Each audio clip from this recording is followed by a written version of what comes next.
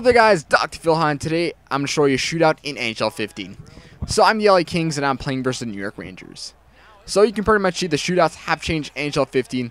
The first thing you'll see is that the other team shoots on the other side of the ice, and there's a different camera angle when you play or when you do your shot on net. So guys, remember, please subscribe and stay tuned for more NHL videos. So we'll see you next time. So bye-bye. Through one inning of the shootout, nothing is solved. Maybe some. That was magnificent.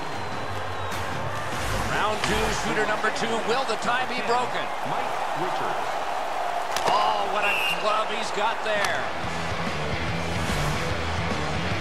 Okay, so what's coming here? A goal or just another save? What a save! No goal. There was his chance to win it. We move on. If this is a save, it keeps it going. He scores! His team can lead. He's won him the game. The game is over. The Kings get the W. It's in a shootout, but they get the W. They're a team that really emphasizes the shootout in practice. They're rewarded with a huge win here tonight.